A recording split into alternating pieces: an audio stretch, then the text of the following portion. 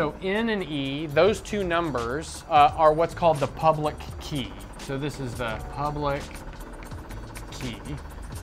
And this is what can be released publicly. So when your browser talks to Amazon, Amazon gives it this number N and this number E. So anyone can get those numbers N and E. In fact, there's like a YouTube video by this YouTube channel called Numberphile where they go over this, and they find these numbers for like certain banks and like other websites. They actually find these numbers N and E and put them on the screen. Like, this is public, you can find this if you want to, and it's no big deal. And just to reiterate, this number N is safe because it's the product of these two very large primes, and computers are bad at factoring. So a computer cannot perform this factorization. And its inability to perform this factorization is what makes everything secure.